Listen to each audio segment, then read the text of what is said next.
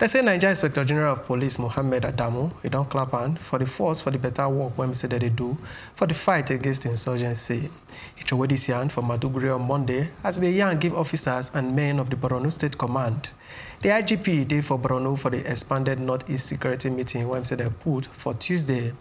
He said men and officers of the police don't do plenty work and sacrifice to make sure say they win the fight against insurgency for the country.